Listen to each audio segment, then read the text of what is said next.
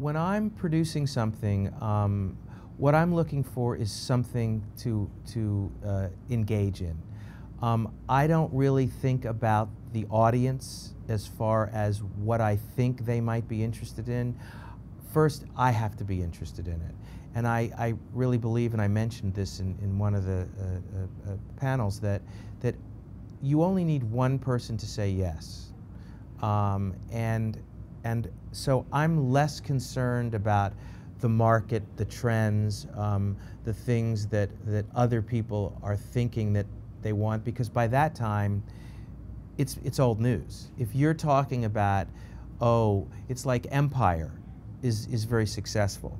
Well, somebody did that. That doesn't mean that what the networks are all going to want next year, this year, are, you know, soaps in an interesting arena. But that's been true forever.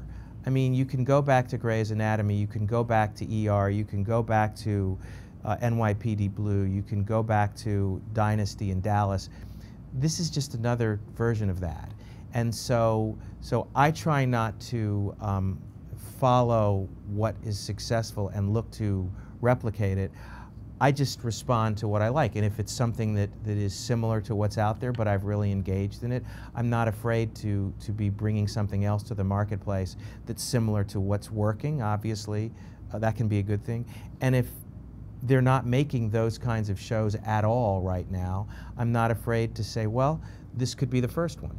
So to be innovative and bold just means following your own taste and enthusiasm for things, and not worry about what you think other people are going to think. I think what's important about pitching for television is to be very clear about what the series is. The difference between movies and television is that the movie is a one-time beginning, middle, and an end. And with television, what you really need to be able to share with your audience, the people that you're pitching to, is what's the idea, what's the pilot, and what happens for 75 or 100 episodes, because that's really what people want to know. Is there a series in there? And sometimes the most interesting ideas are not television series. They might be more appropriate for a limited series or for a movie. And I think that one of the things that we found in that session was that people didn't really understand until we shared this with them how important it is to set up the series, because in the end, without that, no one is going to be interested. I think the most important thing is to start with being very clear about why you want to tell the story, because people respond to enthusiasm and passion. It's important to be able to say what your idea is in 1 or 2 sentences at the beginning, so from that point on, the audience, whomever is listening to that pitch, knows exactly what the parameters are, what the box that you're in for telling that story.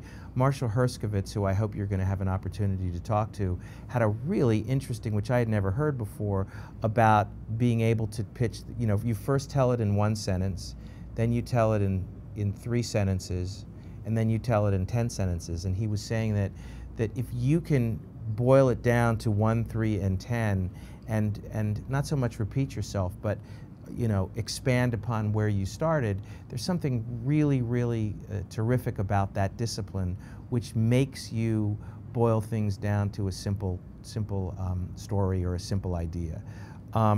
People have very short attention spans. It used to be in the 80s, there were producers who were going in and selling ideas on 1 line, and people would buy them. Those days are long gone. The development money doesn't exist the way it used to. The broadness of the kinds of movies in particular that the studios are making has shrunk.